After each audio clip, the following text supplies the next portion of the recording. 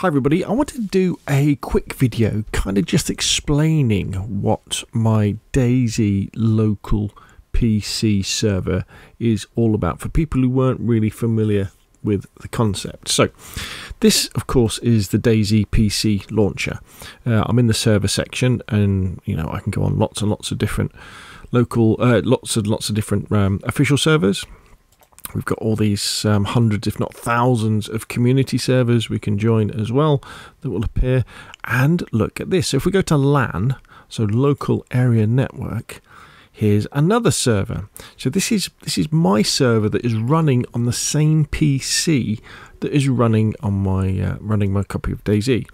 This is kind of a bit of it, and this is kind of the code running here.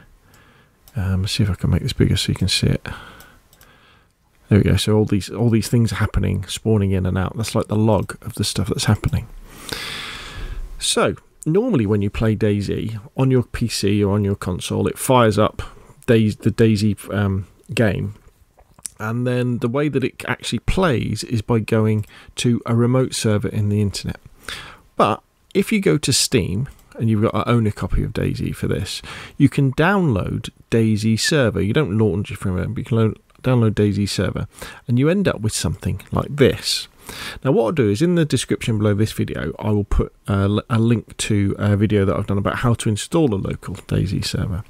And once you've got this set up, this is the server with all the server files, you double click something called the Windows batch file, which fires it up and tells it how to start, and that's when you then have the ability to then join that local server. Now this is just for you, it isn't really for anybody else, it's just for you on your local PC.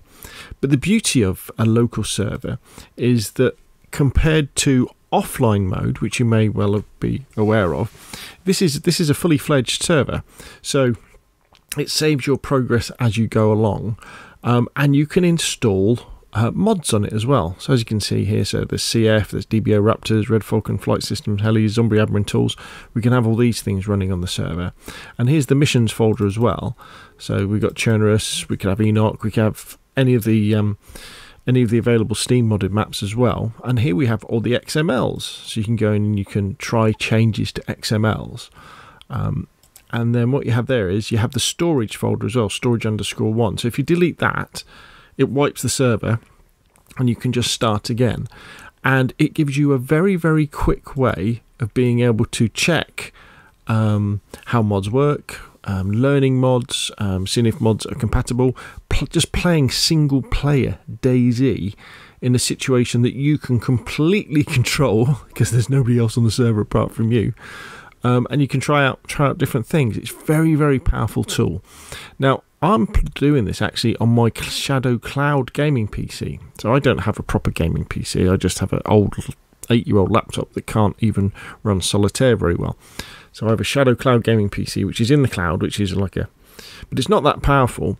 But DayZ doesn't need that many resources to run, and it means that it can run that. It can run DayZ, and it can run the local server very, very well indeed. And you can also have things like, so there's DayZ the game, there's DayZ Server, and you can even download the experimental version of DayZ as well, DayZ Server. So we've got DayZ Experimental Server. So when you run DayZ Experimental, you can have a local experimental server as well. And it is a very, very powerful tool for that, because if you've ever done any modding with DayZ on console, on PC, you'll know that you'll change something. Maybe you'll change the types of the events to XML, and then you upload the files to your remote server, and then you log in and you have a look around. There's all these delays that happen, and then maybe it didn't work, so you've got to restart the server. But when it's on a local server, it's not instant, but it's much, much faster than it would otherwise be. So there we go. That is a DayZ local server. Highly recommend it for anybody who's got, well, any sort of PC that can run DayZ. You can probably run a local server as well. Comes free with DayZ. In your Steam library, just make sure you've got tools ticked as well. And as I say, have a look at that video that I put in the description below this video so that you can see how to install one.